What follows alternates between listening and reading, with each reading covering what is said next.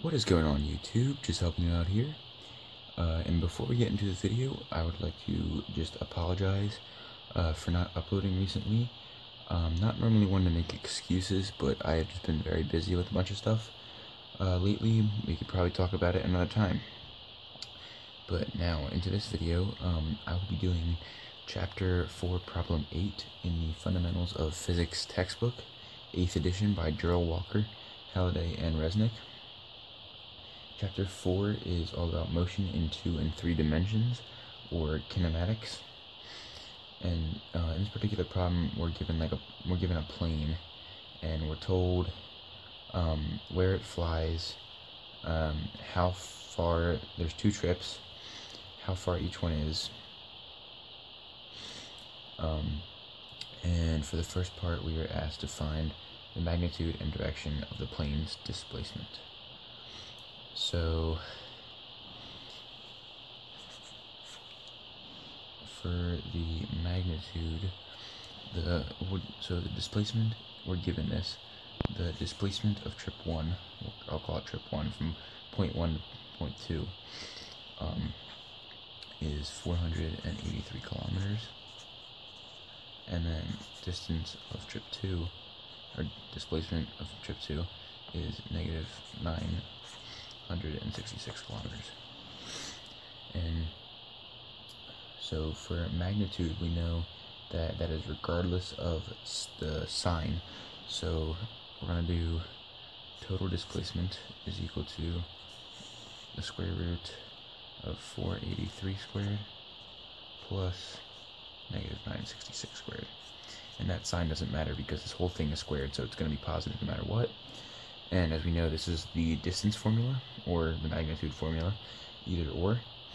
And when you put that into your calculator, you should get 1.08 times 10 to the third kilometers.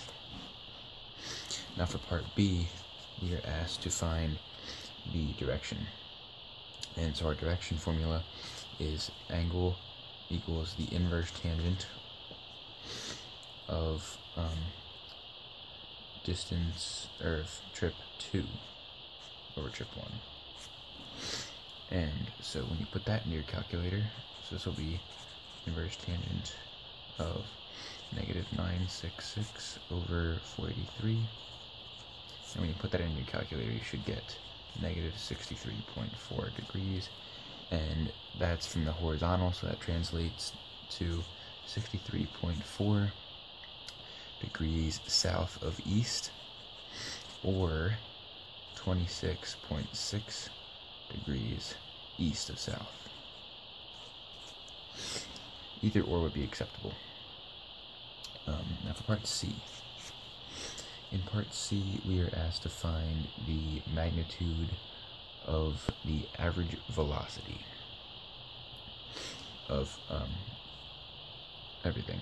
So we know that average velocity, we just know that velocity is equal to distance over time. So we need to find the average velocity of each piece. And so if we do that, we get the distance of trip 1 over the total time, and that is 483 over, and it's going to be by hour, which we know there's 2.25 hours. We are given that in the problem. So that's going to be 215 kilometers per hour. And then if we do the same thing for displacement number 2, we get negative 966 over 2.25, which that equals negative 429 kilometers per hour. And this is again magnitude, so we need to use our distance formula. In this case, it's not really distance, but it's our magnitude formula, or you could say that. So the average is going to be the square root of 215 squared plus negative 429 squared. And when you do that, put that in your calculator, you should get 480 kilometers per hour. Okay, now for part D, we are asked to find the direction of this velocity. And up here in part B, we found that the plane is moving in these directions right here, and the velocity of an object is, in this case, the velocity is in the same direction of the plane's motion. So in this case, the answer would be the same as part B, which is 63.4 degrees south of east, or 26.6 degrees east of south.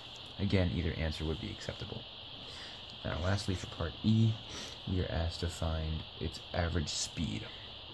And again, we know that speed is equal to distance over time. And since speed is separate from direction, like direction is not relevant, we can just say total distance over total time. So 483 plus 966 kilometers over 2.25 hours gives us 644 kilometers per hour. So that is all 5 parts of problem 8 in chapter 4. If you found this video helpful, please drop a like, leave a comment if you have a question about something I did or an idea for a future video, and lastly, please don't forget to subscribe and tell your friends about my channel so I can grow and help more of you guys out. We're almost at that 50 subscriber mark. I am very thankful for all your support. I'm just helping you out. See you in the next video.